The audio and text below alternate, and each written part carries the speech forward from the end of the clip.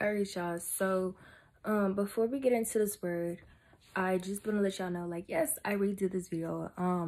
But I realized it was not giving me what it was supposed to give me because I felt like the devil was just very much present and he was just, there was just too much going on. So I said, you know what, in order for me not to dilute what the Holy Spirit has for us in the word that I got last night, I must do it again. So I'm gonna go 10 times harder. Devil, you're not gonna win this season. I rebuke and bind you in the mighty name of Jesus. So if you are able, I would just ask if you would just join me, please, and just close your eyes and bow your head real quick. All right. In Jesus' mighty name we pray. Amen. Dear God, thank you. Thank you. Let me just stop and say thank you before I even get into what I want to say, Lord. I just want to thank you for everything that you have done, Father. Thank you for being so good. Thank you for being so kind. Thank you for being so loving, oh Lord. I just want to ask that as we read your word tonight, God, that you would just be with us, God. Just dwell within our presence, God. Just make it known that you are here with us within this season, oh Lord. I just want to ask that you will do what only you can do, Father. I want to pray that you would just help us realize that the word that you have for us tonight is tailored, custom made for us, that is going to help propel us into the people that you have called us to be, oh Father. I just want to ask that you would go ahead of us tonight and make our crooked path straight, God. I want to pray that you would soften our heart, God, and make our hearts open enough to hear and receive a word from you, oh God. I just want to ask that you would go ahead of us and rebuke and bind any type of action, any type of weapon that the enemy is trying to form against us, God. I pray that you would send it back to hell where it came from, because devil, you would not win. Stand behind me. You will be used as a pedestal within this season to help us reach our victory, God. I just want to ask that you would just allow us to exercise the authority that you bestowed within us, God, when you formed us in our mother's womb. Lord, I just want to ask that you would just do what only you can do within this season, God. Implement a fire that will burn for you and only you, Father. I just want to thank you for this wonderful word. I just want to ask that you would send your spirit of discernment, that you would send the Holy Spirit, God. I just want to ask that you would just show us what you have for us within this word, God. In Jesus' mighty name we pray. Amen. All right, y'all. So with that being said, let's get into the word. And you, okay, hold on, I think it's coming to, does this work for y'all? I don't know, because I'm making a video, like, it's not live, so I can't really get y'all input. I hope this is good. I hope y'all can hear me, but let's get into it. Okay, so tonight we're gonna be reading Esther. Okay, so this word was really speaking to me last night for numerous reasons, and I'm gonna get into that, but I need y'all to know you're gonna need your notebook, you're gonna need your pen, and you're going to need an open heart. Okay, so we're reading Esther chapter 5 all the way through 7, and one verse that I want you to look at, we're not going to read the whole thing like I said earlier. We're just going to be reading Esther chapter 5 right now, verse 9 all the way through 14. So stick with me. I'm gonna bless you, promise. So it says, Haman went out. Oh, before I get into this, I'm so sorry, y'all. Let me tell you guys the 4 main characters that you're going to need to look out for. A man named Haman. He's an emperor. He's a Persian emperor, and he's very much very prideful, very boastful, very full of him. Like, this Persian emperor was just too much. Then you got another dude named King Z. King Z was pretty cool, all right? Like, he was a good ruler. He was very fair, just very good. But he did recently leave his wife because the wife was a little bit disobedient, didn't do what he asked, okay? But he did catch his eye on this one girl at the beauty pageant that he hosted named Esther. Esther is a beautiful woman, super smart, super intelligent, very much a Proverbs 31 woman, okay? And they end up linking up, you know, now they're together. And then you got this one dude named Mordecai, and Mordecai is just a man of God, okay? Like, he is just a faithful servant to the Lord. And I need you to see how this works, because the Holy Spirit was speaking, and as I'm talking right now, like, he's just giving me new revelation. So I can't wait to share this with you. Stick with me, y'all. I promise you I'm gonna bless you. All right, so we're in Esther chapter 5 verse 9, and it goes like this. Haman went out that day happy in high spirits, but when he saw Mordecai at the king's gate and observed that he neither rose nor showed fear in his presence. In whose presence? In the emperor's presence, okay? He was filled with rage against Mordecai. Nevertheless, Haman restrained himself and went home, calling together his friends and Z, his wife. Haman boasted to them about his vast wealth, his many sons, and all the ways the king had honored him, and how he elevated him above the other nobles and the officials. And that's not all. Haman added, I am the only person Queen Esther invited to accompany the king to the banquet she gave. and she has invited me along with the king tomorrow. But all this gives me no satisfaction as long as I see that Jew, Mordecai, sitting at the king's gate. His wife Z and all of his friends, okay, all his friends said to him, have a poll set up. Research, child, I promise you it's the devil, y'all. I can't. Okay. Let's backtrack. We're on verse 14 if you're confused. His wife Z and all his friends said to him, have a pole set up, reaching to a height of 50 cubits, and ask the king in the morning to have Mordecai impaled on it. Then go with the king to the banquet and enjoy yourself. This suggestion delighted Haman, and he had the pole set up. Okay, so there's so much going on. Let's retract real quick. Let's analyze what we just read, because a lot of us, sometimes you don't like analyzing what you read, friend, and you will read the Bible and miss the whole entire word because you're too lazy to go and dissect what you read. Friend, I'm telling you, if you move with that type of spirit in this season, in this year, you're gonna miss the things that God is trying to show you, and that just might be the reason why you're still stuck in the same season that you've been stuck in for the past 10 years. This is serious, okay? Anyways, ooh, I need my pen, friend. I need my pen because there's so much I just want to... Okay, so for the people who have their Bibles, if you don't have your Bible, it's okay. Just track along with me. Make sure you're writing lots of notes because this is so important. So I need y'all to see what's going on right now. So for the people that kind of got it, but you kind of missed it, let me tell you. So basically what's going on is you got this dude named Haman, okay? So we already know Haman is the Persian emperor. And he's good friends with the king, and he comes across this dude named Mordecai. Mordecai, I'm assuming, is just a regular smegular man who's just serving the Lord, okay? Because Jews at the time, they just believe in one God, and the Bible already tells us, thou shalt not serve another God, and all praise, honor, and glory belongs to the Most High. You feel me? So Haman was upset that Mordecai did not observe nor rise or show fear in his presence, okay? So that's why he was ticked off. He was irritated because this man did not esteem him wisely. He didn't esteem him to the way that he wanted to be seen. So he got upset and devised a plan to have this man killed, all because this man didn't acknowledge or honor him. And I need you to see how this works, okay?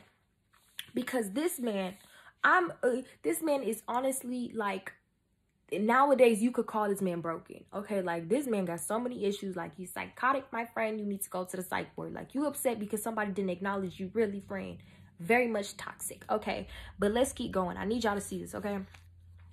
So after this encounter happens in chapter 9 through 10, okay?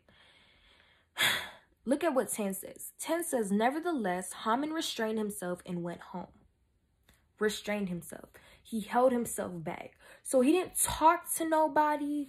He didn't go to anybody that was on the street. He didn't go up to the first person that he saw and say, hey, like, this person didn't. No. He went back home. And I need you to see this, okay?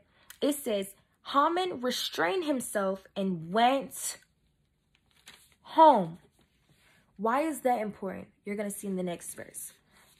Calling together his friends and his wife. He went back home and called together his friends and his wife. And what did he do? He boasted about his vast wealth, his many sons, and all the ways the king had honored him, and how he had been elevated above other nobles and officials. And that's not all. He added how he was the only person that the queen had invited to accompany to the banquet. But I need y'all to see this right here. Ready?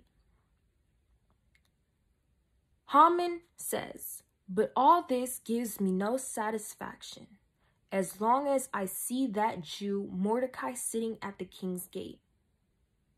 You missed it. You see how this encounter that he said he restrained himself from, he wasn't going to tell anybody. He went back home. Okay? He got his group together. He got his clique together. He starts bragging, making everybody feel Like, oh, he got it all together. He knows what he's doing. He's straight. Like, he's winning. He's balling. Very much like get into his bag. But then he says this right here. But all this gives me no satisfaction,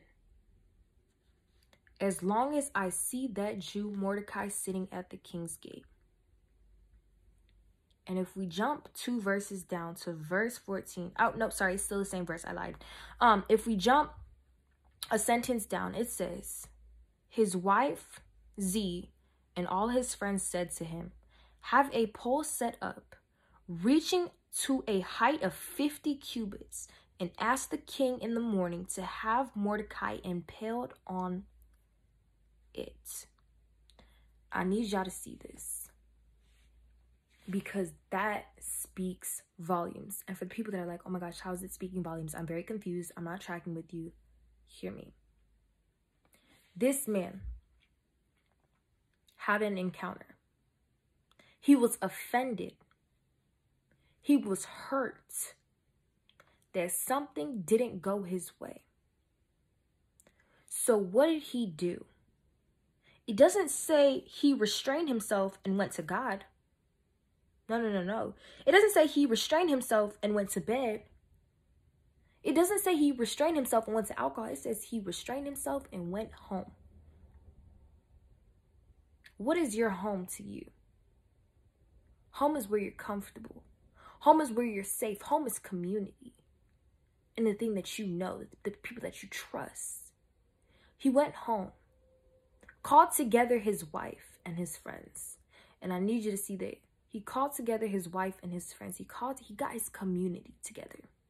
And I'm not talking about community as in like your neighbors and your neighbors. No, baby. I'm talking about your clique. I'm talking about your ride or dies. I'm talking about your homies, your day ones, the people that you give all these titles to. That's what I'm talking about. He called together those people.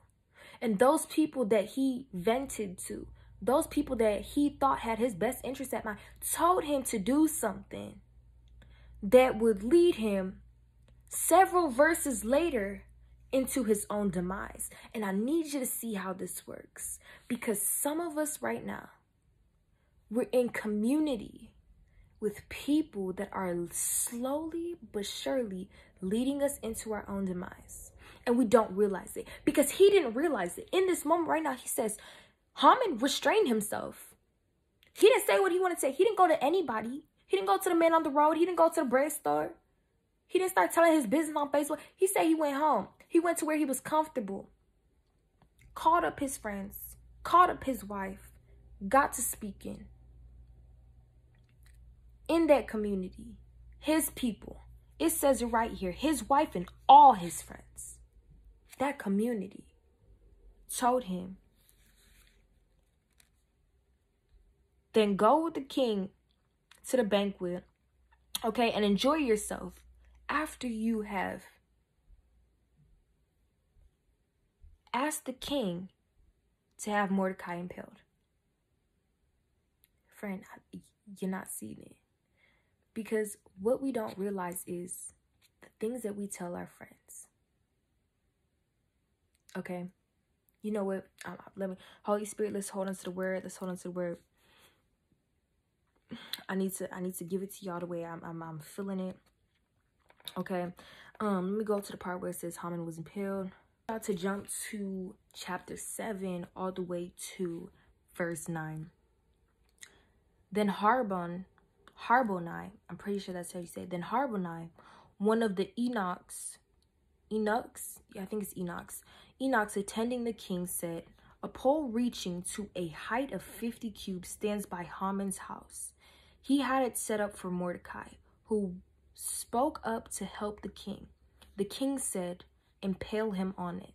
So they impaled Haman on the pole he had set up for Mordecai. Then the king's fury subsided. I need you to see this, because 2 chapters ago, his friends, his wife were the ones that told him to do this. And now the thing that his community, the thing that his clique told him to do led to his own demise. And what you don't realize right now, friend, I said all this to get you to this one point that the Holy Spirit was trying to tell me last night. He told me like this: watch your mouth. Watch your mouth and check your community. And I said, Holy Spirit, what does that mean? He said, in this season that you are in right now, not everybody needs to know what you're doing. In this season right now, you need to check who you're in relationship with. You need to check who your people are tied with and what they are tied to. Because not everybody who claims to be your friend in this season, claims to be your king, your foe, your whatever in this season, has the best interest for you spiritually. Yeah, they might have the best interest for you fleshly. Yeah, something that's going to please your flesh. But that might not mean it's the best interest for you spiritually. And too many of us are hindering this season because the community that we are in was not rooted in God. So all the advice that you're getting that you think is good advice and a good idea is stemming from what the enemy planted within that person to implement onto you. And because you don't see it, you're just taking that advice that wasn't rooted in God and applying it into a season that God has called you to be great. And ultimately, you're self-sabotaging your season because the community that you are in was rooted in something that was not founded by God. Because here's the thing. This man, even though he was wicked, and I know we've all heard the saying, well, bad company can take good character. But I need you to see if good community was there, because it does say it takes a village to raise a family. If your community was rooted in God, whether or not the bad company was there or it wasn't, friend, you can pray that thing away. Because there's power in prayer. But if the people that you're tied to, if the people that you're connected to is rooted in evil as well, as soon as you get to start to spitting your problems and what you're feeling onto them, you're going to get a reimbursement of the same thing. Because you're spitting out negativity, because you're talking out poverty. That's the exact same thing that you're getting. And God is saying, if what you're producing out your mouth is not positive, if what you're tied to is not from me, then you are allowing yourself to self-sabotage in this season. And God told me so clearly last night. Too many of us are tied to things that are not rooted in God. Too many of us are in communities that were not founded by God. And what we don't realize is what people say have an influence on how we act and how we behave. So because your community is not tied in God and it wasn't founded in the Lord, your community now is by people who are worldlies, by people who have been byproducts of what the enemy has influenced them to do. So when you go to that byproduct that was from the enemy's thoughts are now implemented onto you. And because thoughts become actions, you let what they say marinate in your head too long. And now that thought has now become a belief, because if a thought lingers in your head for too long, friend, it can now turn into a belief, and that belief can turn into something that you've accepted into your heart.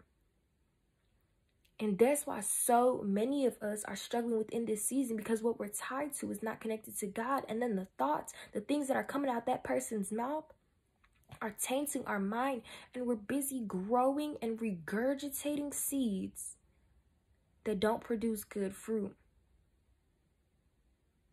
And the problem with that is when God tries to give you his thoughts and put you onto new things and the provisions and the blessings and the anointing that he has for you, it now, instead of it being planted, it now has to combat the now seeds that have already been planted by the enemy. All due to the fact that you've now put a illegitimate seed in an area that should have been God's potting hole, that should have been God's the seed ground, that should have been God's soil that he can use to plant visions into you. And what's so crazy about this, there's so much I want to speak on this Esther stuff, but I'm gonna give it to you the way the Holy Spirit gave it to me. And if the Holy Spirit wants me to speak again on this, then I will, because I have another, I just feel it, but I need to give it to you the way the Holy Spirit gave it to me. So not my will, y'all, but the Lord's. Okay, so what's so funny to me is that we can move as a society, as this new generation. We rather be connected to things that look like they're connected than actually have genuine connection. And I need to tell you, because some of y'all, everything that I'm saying is going over your head and you missing it because you like, well, that's my day one, and how you gonna tell me I need to drop my homie just because he don't believe in God, and how you gonna tell me I need to leave so and so, like they was there with me when I had my breakup, and they was there with me when my mom and dad was fighting, and when there was this, that, and the third, and I just don't see me doing it. Like, I mean, I'll stop talking to them for a little bit, but like I can't drop them completely, da-da-da. And you're just giving all these excuses, and you're just giving so many reasons on why you should prolong your destiny. And I need you to understand this. What's so funny is the enemy loves to play us, and we allow it to happen because we don't want to get a new perception in this season. We don't want to get a new perception in the season. We rather stick to what's comfortable and stay stagnant. And I need to put you onto this so that when God asks you why you continue to choose your ways over his, you can't say that you didn't know. Us as a generation, we love to have quantity over quality. Friend, you'd rather be in a friend group full of 9, 12 different people that you don't even like.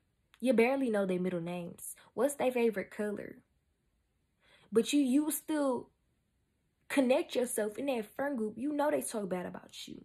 You know they do things that you're not supposed to be doing. You know they vape. You know they drink. You know that their futures is not leading to anything. But you still put yourself in those ties. You still put yourself in those situations. Oh, because you want to take an Instagram pic, right? Oh, because you want to look connected on TikTok, right? Oh, because you want to be in a group chat, right? Oh, because you don't want to be lonely. I forgot. Oh, my bad. I'm sorry. I forgot. You didn't want to be lonely this summer, right? That's why we still in connection with them. So you rather settle for quantity over actual quality. Because last time I checked, Jesus only had a select few. You only need 1 or 2 people in this game. I promise you that. Jesus only had 2 out of the 12 disciples carrying that cross with him. So I need you to stop thinking that you need this whole football team of people to come with you to your vision. Because the truth of the matter is you don't. The truth of the matter is sometimes it just needs to be you. Because other people's thoughts can taint what God is trying to give you. And I feel like that's what's been happening for a lot of people right now. Others people's thoughts have tainted the thing that God gave you. Now you don't even believe anymore. And I need you to know this. There's a difference between fans and actual players. There's a difference between the people who play on the basketball court. You know why there's 5 people on the court on each team? Because not everybody can play the game. There's not room to have excess people. Not all the fans can be at every single game because, look, there's not room enough for all that. There's a difference between a watcher and a player. It's so easy to judge other people, okay, when you're not the one going through it. And hear me, I understand it. Let's be honest, okay, because I already told y'all, like, I am honest, open on here, and I'm transparent, okay? It is nice to have your friends affirm you when you are about to blow a gasket. It is nice to have people did say they agree with you when somebody did you wrong, and you just so ready to cuss people out, and you so ready to fight somebody because you really tried it, and you so ready to leave that relationship, and they tell you, yeah, go cheat on him, go beat him up, go do this, go cheat on her, and do that and the third. It's fun, okay? Because yes, you better tell me, friend, that I should do that, because I have the right to. Because when you feel offended, you want somebody to validate your feelings. And what a lot of people think is, in order to be in an actual friendship, you need people that are going to validate your feelings every single time that you're under. But I need to let you know, validation is a want, but it's not a need. You should not always be validated when you feel offended. I'm going to tell you that. And this is why it says vengeance needs to be the Lord's. Because if we take it into our own hands, we would wish harm on a season, on a person who was already down bad. And what God wants and what we want are not the same. God wants transformation. You want that person hurt. That's why vengeance needs to be his. And I need to let you know that it's nice to have community. Excuse me, y'all. It's the devil. I rebuke and bind the spirit of sleepiness. Okay. Only until after this word gets there.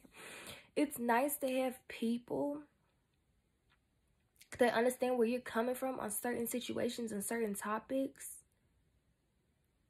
But is it worth having the affirmation and losing what God told you? Is it worth having that affirmation and getting told information that's going to cause you to prolong your destiny? Is it worth it? Because some of us are still settling for these friendships, for these relationships that are less than us, because we don't want to be lonely. We don't want to look like we don't got it all together. We rather look like we're connected and look like everything's going smooth. But deep down, what you're tied to, friend, isn't even durable. It's not sturdy. What your friends are tied to that you keep going asking. And this is what I will never understand. And I'm pretty sure God put me onto this yesterday. I will never understand how you will go get advice from a broken person. This society is so weird. We're so weird. How you gonna get advice from somebody who's single?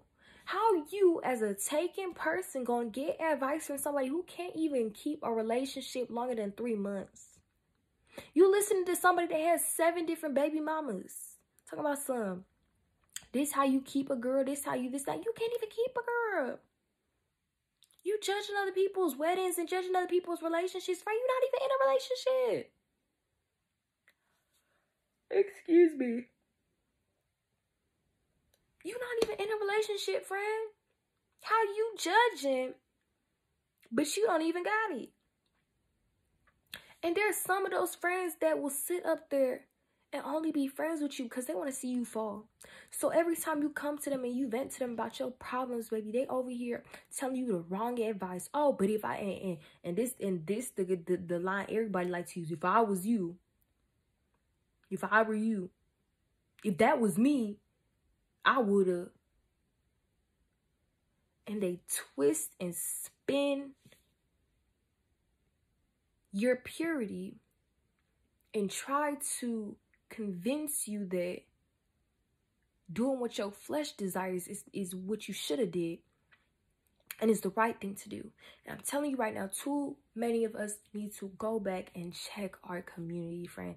I don't know how much I can stress this enough. I don't know how much I can stress this enough. But I do want to end on a personal note, because y'all already know God would never call me to speak on something if he did not allow me to go through it. And I need to put y'all onto this. So a while back, I think it was like 2 months ago, I don't even know how many months it's been now, but you know, 2 months ago, we're gonna say, I had to break ties off with my best friend. And him and I have been best friends for like 5 years, like almost half a decade. And I'm so sad because that person knew me before I was even me. He knew me before I was official slave queen. He knew me before I was even the baddie that I am. You know what I'm saying? Like, he knew me before all of it. And it's so crazy to me that God called me to break ties off with him. And it hurt me so bad for many, many weeks, because I was like, God, why would you do that? Like, that is the most... And it hurt, and it still hurts just thinking about it, because it's like, oh my gosh, everything that we've been through, all the years, the time, the effort, the all the relationships that he's been by my side with, all the friendships, all of it, like everything. He just knows everything. And I was like, God, like, why would you do that? And what's so crazy is I got this word yesterday night, right after I was coming to God, and I was letting him know how upset I was about the situation, because I recently found out that he was asking about me on one of my friends, and I think everything just like came rushing back to me, because I was like, God, why would you allow me to even be in relationship with my best friend and have him for that many years, just to take him out of my life like that? Like, why, God, why? And it wasn't until God showed me this story in the Bible that it made sense.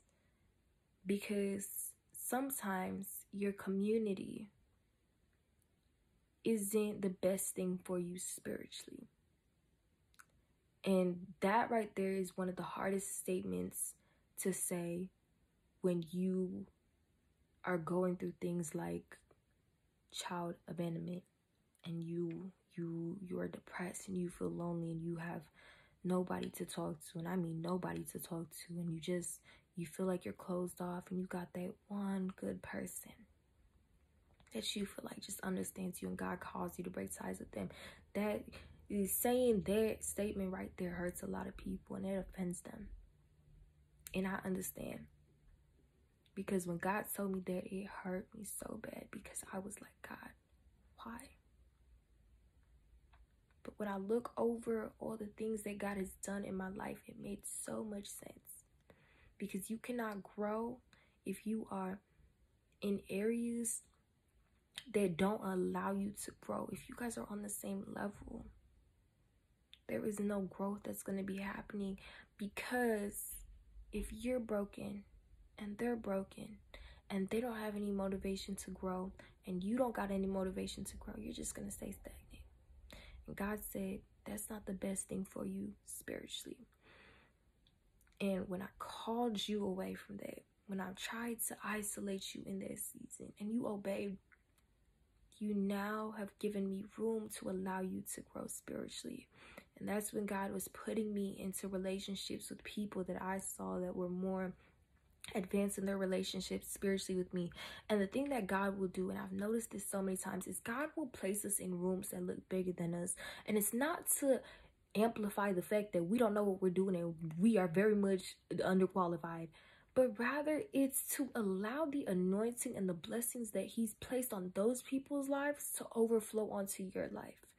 And when God was putting me in relationship with those people and those connections and those ties with these people, their blessings, their anointing was able to overflow into my life.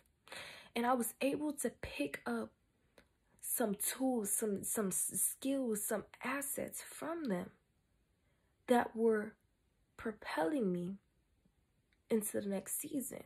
And that's why I can sit up here with confidence and say, if your community is not rooted in God, then you don't need it. Because if it doesn't help you spiritually, then we don't need it physically. Because what a lot of people don't understand is, just because it fits you physically, doesn't mean it's for you spiritually. And we got to take care of our spiritual well-being before we get to our physical. Because God can only do things in the light. And God will always change you from the inside out. God does not work in reverse. He's not going to change you from the outside in. And too many people want God to change them from the outside in. And I'm telling you, friend, that's not how it works. God will change you from the inside out. We need to first start with your spiritual before we get to your external. Too many of us asking God, God, give me a glow up. Give me a this. No, you need to ask God to renew your mind. You need to ask God to give you a new perception. That's what you need. Stop praying for a glow up. Stop praying for a man. Start praying for your health. Start praying for your spiritual and mental health. Baby, your mental is on the decline. Your relationship with God on the decline. You talking about something, I need a glow up. I need a man. I need a friend. No, you need God. You need Jesus. You need some real power. Over there settling for counterfeits. Things that God already told you that he was going to give you if you seek him first. Oh, I hate the devil. And what's so crazy is people don't understand that community takes sacrifice. Not everybody is going to be a part of your destiny. Not everybody is going to be in every season of your life. You got to understand that you need to accept it. And it's not an easy pill to swallow. It's not an easy pill to swallow. But it is the truth. And God told me so powerfully that if our community does not help us spiritually, then we don't need to be tied to it at all. And I believe that's why God called me to break ties off with my best friend, because my spiritual growth was staying stagnant. My physical needs were probably being met. Yeah, like we would chill, we'd be cool, but my spiritual was on the decline. My mental was on the decline. And I say this to just say that even though it's hard, because what I'm telling you right now is, like I said, it's not an easy pill to swallow, but it's also hard to do, because accepting it is its own struggle. Actually listening and obeying, because some of you, God is calling you to break ties with certain people right now. Some of you, God is calling you to leave certain relationships, certain areas, certain friend groups, certain whatevers. I say this to say, because it's not going to be easy. I'm not going to lie to you. It's not going to be easy. There were nights where I just cried to God. I'm like, Lord, why would you do that? Why would you allow it to happen? And God told me so clearly, community takes sacrifice. And if your community doesn't help you spiritually, then it's not needed. It's not needed. It's not worth your destiny. It's not worth what God has for you. It's not needed. Because those thoughts that aren't rooted in what God said have the potential to destroy you in the end. This man, his thoughts weren't the thing that set him over the edge, but rather it was the thing that the community, his clique, his group put him onto, that led him to his own demise. And what you don't realize is the thoughts, the ideas that are coming from your friends, that you're calling your friends that aren't really your friends, are slowly but surely leading you to your own demise.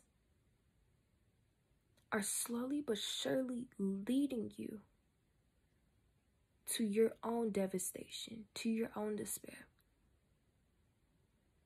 And I don't know who needs to hear this, but all I know is check your community and watch your mouth.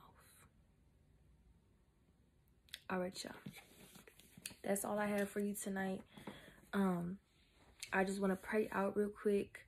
If you guys do have any comments or any questions, please drop them down in the comments below. I've never said that before because I'm always on live, but yeah, drop your guys' comments down below, or like hit me up on TikTok, you know what I'm saying? But yeah, without further ado, y'all, let's get into the prayer. Yeah, so close your eyes, bow your heads, please. Yeah, in Jesus' mighty name we pray, amen. Dear God, I come before you today, and I just want to thank you for this beautiful word that you have given us tonight, God. I just want to pray that this word will just be what you needed it to be, God, and I pray that it will marinate on your brother on my brothers and sisters' hearts, God. And I pray that it won't get off their heart until they make time to address it with you, oh Lord. I just want to thank you again for this word, God, because you really didn't have to speak to us, God. But your love is so good, so kind, so reckless, God. You did not have to speak to us tonight. You could have left us the way that we were, God, but you still chose to take the time out of your day to speak to us, God. So I just want to thank you. Even if my brothers and sisters forget to thank you, God, I just want to give all the praise, glory, and honor to you, oh Lord. I just want to thank you, Father. I want to thank you for sending your son, Jesus. I want to thank you for dying on the cross for our sins. I just want to thank you for everything, God.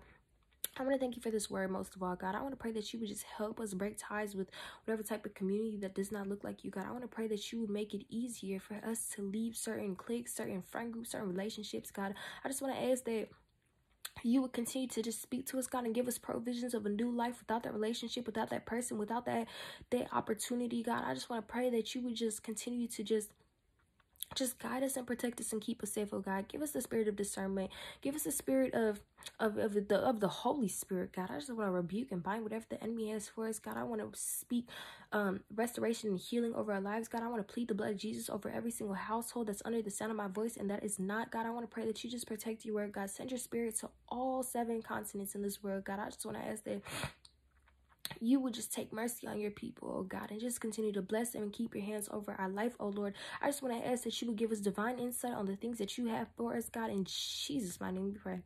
Oh God, I just want to pray that as we enter this weekend, God, that you would just be with us tonight. In Jesus' mighty name we pray. Amen. All right, y'all. I hope this message really spoke to you guys. I don't really do like out videos and stuff, but yeah. Anyways, y'all.